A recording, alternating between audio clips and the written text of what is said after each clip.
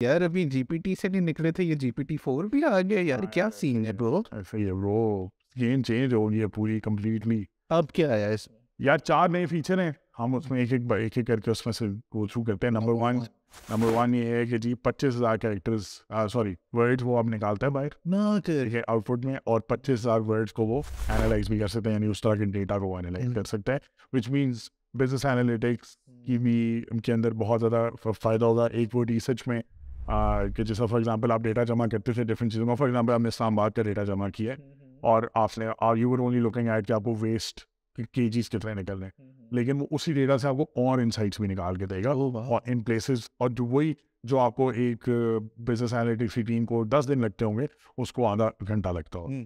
So it has completely change that side.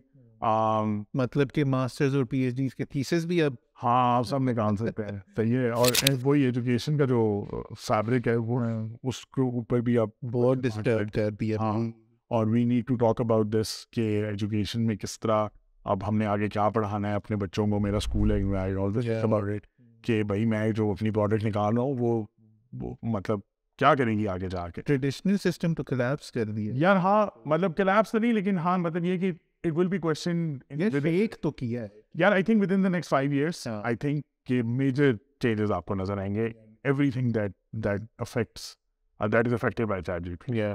हाँ, so that's number 1। Number 2 जो है वो है जी कि आप ऑडियो, टेक्स्ट, इमेज, वीडियो ये सब उसको दिखा के और उसमें से इंफॉर्मेशन उसे निकलवा सकते। तो फॉर एग्जाम्पल जी उन्हें अपनी वेबसाइट के ऊपर दिखाया हुआ था कि अंडे पड़े थे और ब्रेड पड़ी थी और बटर शटर पड़ा था, तो उसने उस तस्वीर को कहा कि मैं इसमें से क्या बनाऊँ, तो उसने कहा ऐसे से तुम ये डिश बना सकते हो, वो डिश बना सकते हो। तो इसी तरह उन्हें फिर अच्छी तस्वीर नहीं और बताएंगे कि यार ये इंग्रीडियंट्स पड़े हुए हैं, मैं क्या बना सकता हूँ, तो आपको रेसिपीज ऑनलाइन निकाल के आपको दे। सो मतलब इसी तरह आप इमेज जो है वो चैट बॉक्स में बस पेस्ट कर दो। अभी वो फीचर एक्टिवेट नहीं हुआ, लेकिन इवेंचुअली उधर इसी तरह आएगा। ठीक है। और इस तरह जो है वो उन्होंने ये 2 हो गया, तो इसकी इम्प्लीकेशंस बहुत ज़्यादा हैं, लेकिन वो ये है कि मतलब अगेन आप फ़ोन से तस्वीर लेके कहोगे ये क्या चीज़ है, वो उसको बता देगा, उसको एनालाइज कर देगा। That's more analytical as well in comparison to the previous word. Amazing. हाँ, और नंबर 3 आ जाएगी आपकी कि यार द फैक्ट कि इसने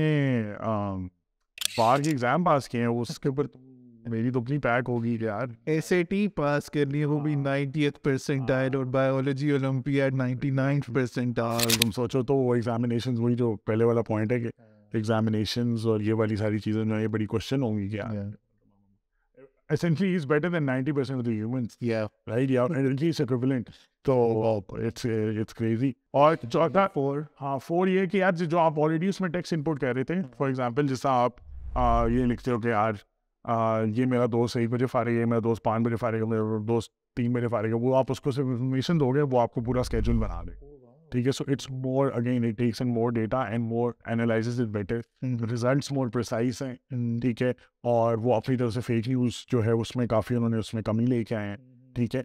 APIs उन्होंने खोल दी हैं। सो APIs के अंदर ये होता है कि APIs बेसिकली ये चीज़ होती है कि एक अगर आप कोई सॉफ्टवेयर बना रहे हो तो वो उससे इंफॉर्मेशन ले सकता है। तो अब APIs जो है वो खान अकेडमी यूज़ कर रहा है। खान अकेडमी का एक जो है वो एक बीटा सा वर्जन है जिसको वो भी ट्राई कर रहे हैं, और उसमें ये है कि ट्यूटरिंग के अंदर हेल्प होगी कि बच्चा जो है वो लिखेगा चैट बॉट को कि आप हेल्प मी सॉल्व दिस, क्या मुझे एक्सप्लेन कर दो, तो वो आपको ना उसका एक्सप्लेन कर देगा। उसको स्लाइड यूज़ कर रहा है, डुओलिंगो यूज़ कर रहा है।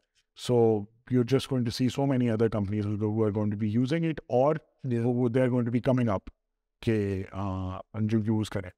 वाओ यार, जीपीटी के इतने फायदे थे, अब GPT-4 और लाइक इट्स एन मैं तुम्हें करेक्ट करूँ कि वो पिछला जो वर्जन था वो GPT-3 था। GPT-3 ओके, फिर 3.5 आया और 4 है, सही है।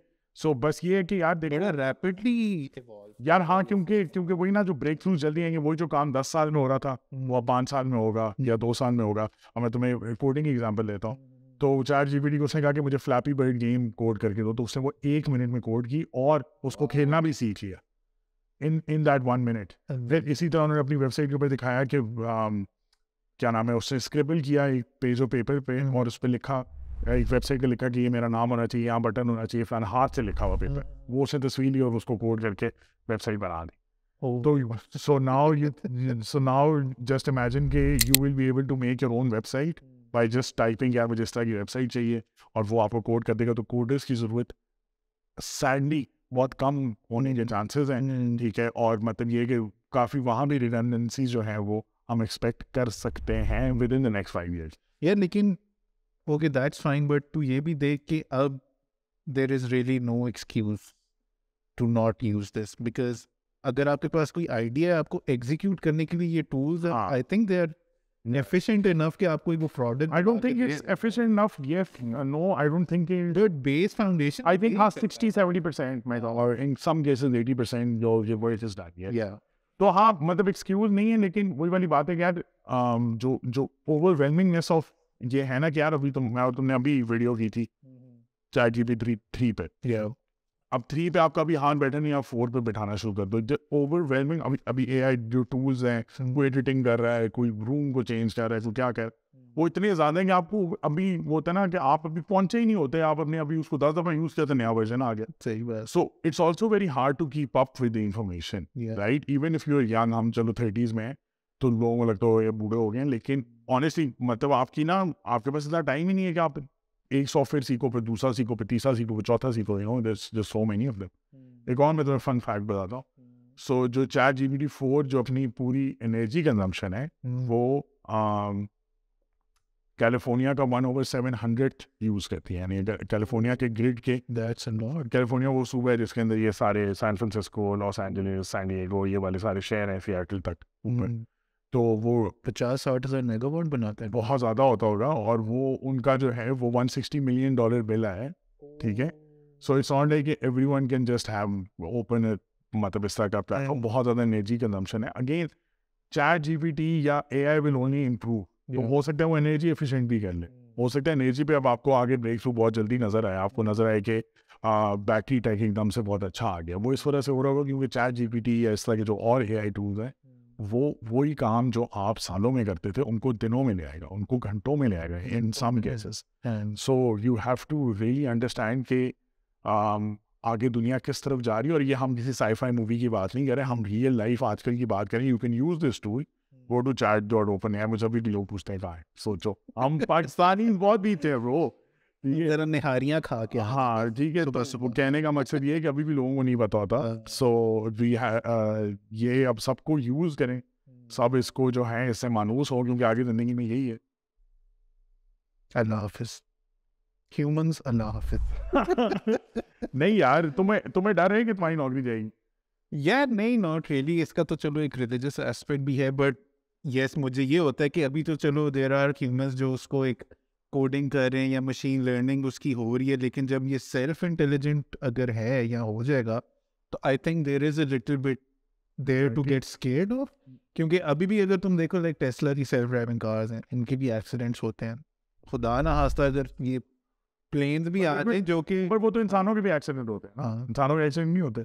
But you rather be on the wheel then the computer. ये नहीं ना यार, आई मीन देखो कन्वीनियंसेस ने, फोन ने आपका, तो फोन से भी ऑफ कोर्स, ठीक है। I think the benefits outweigh. हाँ, द थिंग इज कि नेगेटिविटीज हैं, और आई एम श्योर कि लोगों को जो लोग बना रहे हैं उनको वो भी इन चीज़ों से वाकिफ हैं।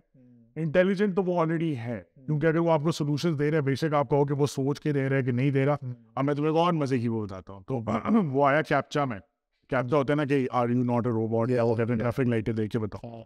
तो जब वो कैप्चा पे पहुंचा तो ChatGPT वहाँ से आगे नहीं जा सकता था। ChatGPT ने एक टास्कर पे एक बंदा है किया, तो टास्कर इस तरह की ऐप जैसा ऊबर है, वो सीधा टास्कर है कि आप अपना यार कोई सामान इधर से उधर लेके जाना है, उस तरह ना लोग अपनी टास्क डाल देते हैं। तो उसने टास्कर पे डाला कि मेरे से कैप्चा नहीं हो रहा तो मुझे करा दो। तो उसने एक बंदा हायर किया रियल लाइफ में, और उस बंदे ने उसको, इन ह्यूमन ने उसको वो कैप्चा जो है वो आगे ले गया और उसने वो पास करा दिया। सो इमेजिन कि जब वो ऑर्डर कर सकता है, जब वो बात कर सकता है, तो वो इन a sense it's already intelligent. ये टास्कर पे इसने खुद ही कर दिया, लाइक देयर वाज नो पीछे की कोडिंग या कोई, नहीं खुद ही उसको बस उन्होंने कहा कि मसला सॉल्व करो, उसने मसला सॉल्व किया।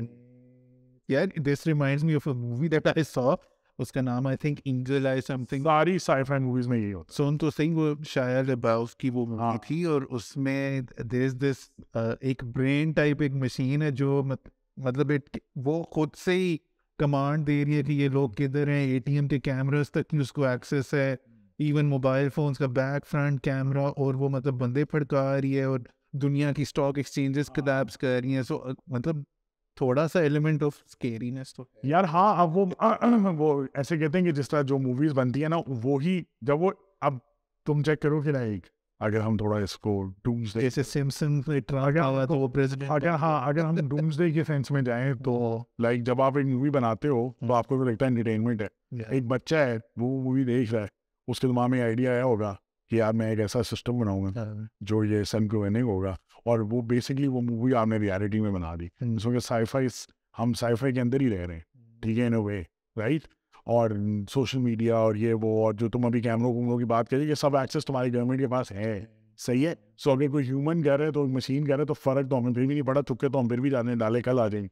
तो मैं क्या लगता है कि इस चीज़ पे कोई गवर्नमेंटल या ह्यूमन कंट्रोल होना चाहिए? यार आई थिंक कि अगर वो उतना इंटेलिजेंट हो गया तो आप कंट्रोल कर सकोगे नहीं उसको, कर लगा लोगे लेकिन उससे होगा कुछ नहीं, क्योंकि अगेन यू डोंट नो, जब वो शक्लें बना सकता है, ठीक है, जब वो बाकी सारी चीज़ें कर सकता है, तो भाई फिर वो ये भी कर ही लेगा। मतलब मैं तुम्हें कह तो रहा हूँ, उसने ऊपर बुला ले और किसी को कोई पार्सल बुला ले जिसका पॉइजन हो, कर तो हो सकता है, ऑलरेडी कर सकता है ना। We talking about, I am not talking about the future, I am talking about the present 2023 मार्च, ठीक है। बस फिर वीडियो को यहीं पे एंड करते हैं। Good by human.